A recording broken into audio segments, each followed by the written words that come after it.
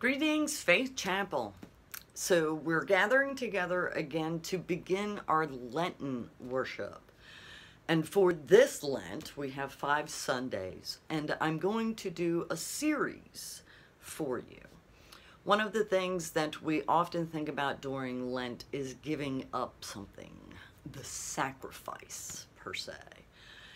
And though certainly there's a great deal that we could give up that would be really good for us to give up. But for this particular series, for this year, what I'm going to focus upon for us is what we give to God. So for each one of the Sundays, there will be something different for us to think about giving to our Lord. So let us begin our worship with prayer. Let us pray.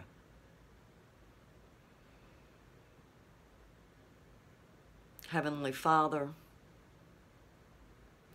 we once again enter into a season of waiting,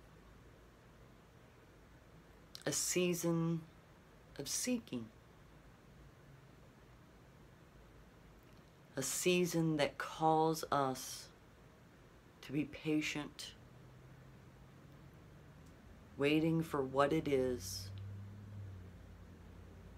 that you, in your most great wisdom, wish to give to us. A gift that leads not to the separation of us from you, but leads us into a deeper relationship with you. We pray, Lord, that your word will open our hearts and our minds to your wisdom and to your call to us as your sons and your daughters in this world today. In Jesus' name we pray. Amen. So for this first Sunday of Lent, our reading comes from the Old Testament. It comes from Deuteronomy, and it is from chapter 6, and it is verses 1 through 7. And you may have heard many times one, at least, verse from this scripture. But listen to the word of our Lord. These are the commands, decrees, and laws of the Lord, your God, directed me to teach you to observe in the land that you are crossing the Jordan to possess, so that you, your children, and their children after them may fear the Lord your God as long as you live, by keeping all his decrees and commands that I give you, and so that you may enjoy long life. Hear, Israel, and be careful to obey, so that it may go well with you, and that you may increase greatly in a land flowing with milk and honey, just as the Lord, the God of your ancestors, promised you. Hear, O Israel, the Lord our God, the Lord is one.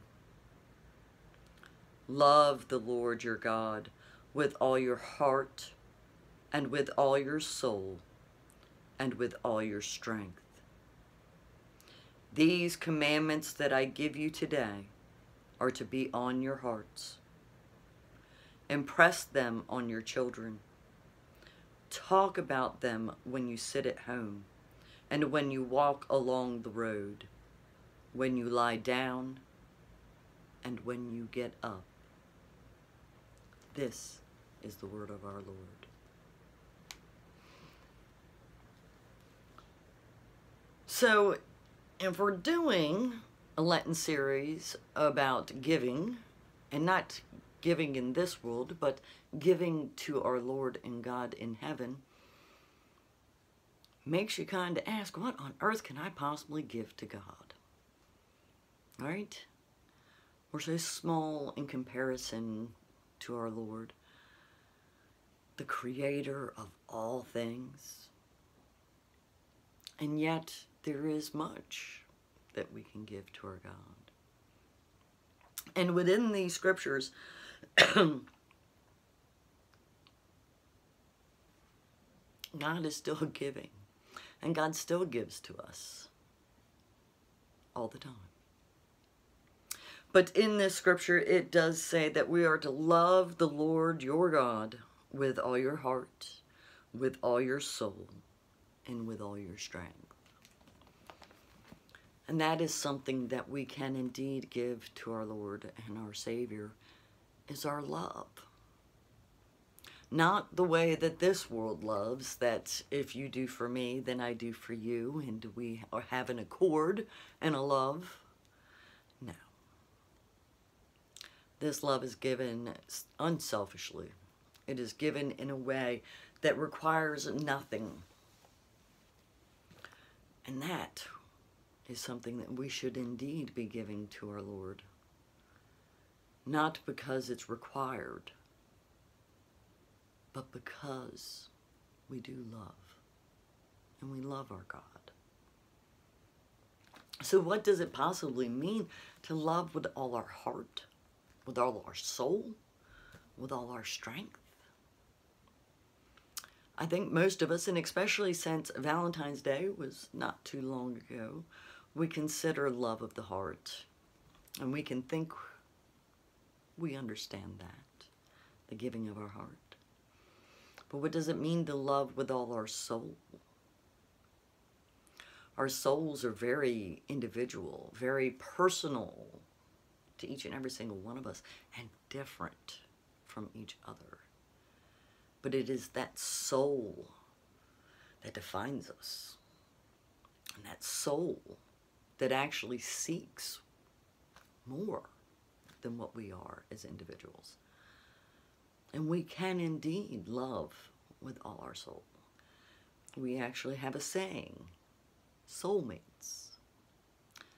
But that is here on earth. It doesn't exactly translate into the kingdom of God.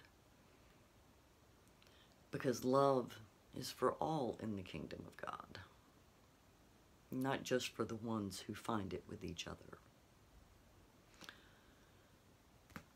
So yes, our souls are capable of loving God. And so how do we love God with all our strength? Well, we're not strong all the time, are we? Certainly not. But that strength is more of a time span. It is more of the things that make us stronger, the things that strengthen us for that which comes. And we can love God with all our strength, because it is from Him that much of that strength comes from. And indeed, our God is deserving of our love. And we too often think in those terms. Does someone deserve our love? Have they met our requirements, our expectations? And well, God shouldn't meet our desires. He shouldn't meet our expectations. For He is God. And though He does not burden us with His expectations, He simply asks us to do things that would make life better for us here on earth. So giving God our love should be a really easy thing to do. And loving God with all our hearts, with all our souls, and with all our strength shouldn't be difficult. Although how often do we truly think about doing it? Amen. And so I hope that this week of Lent, instead of trying to give up something, you will think about giving to our Lord and our God your love. And so let us end our time together in prayer. Let us pray. Holy God, sometimes we forget just how great you are, just how mighty, how merciful, and how giving you truly are. We ask, Lord, that you help us to understand what it truly means to love, and help us to give our love to you with all our hearts, with all of our soul, and with all of our strength. And we pray this in Jesus' name, your Son, sent to us to build the bridge of relationship. Amen.